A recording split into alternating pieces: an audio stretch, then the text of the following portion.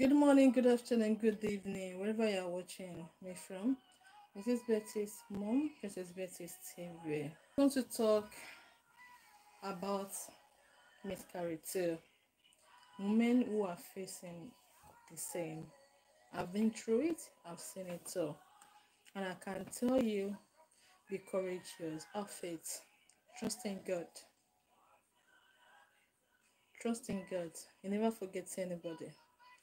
My journey started when I was 18 years. When I had my first child, she's 22 years now. That's Betty's sister.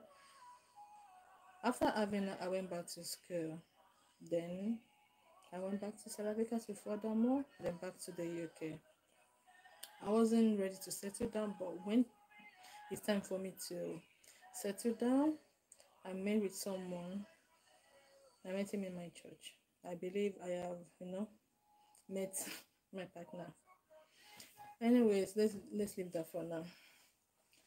I've really been through a lot regarding having this baby and settling down with him.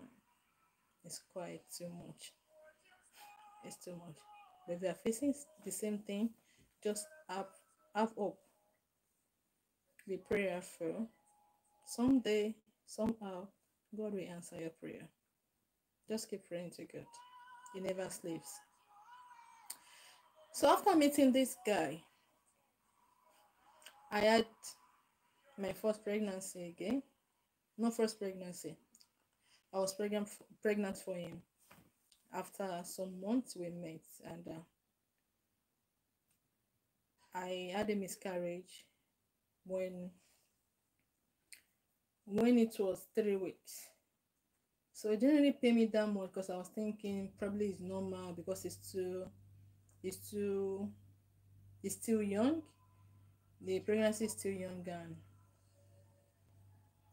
and I was working in a nursing home. You know how hectic it is.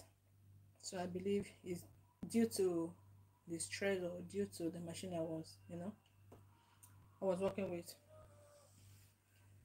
So I tried again. After a year, I tried again. And I lost that pregnancy when it was months and some days, the second one. Then I became worried. I became so worried that it's easy for me to get pregnant, but I keep having miscarriage. What is going on? I became worried.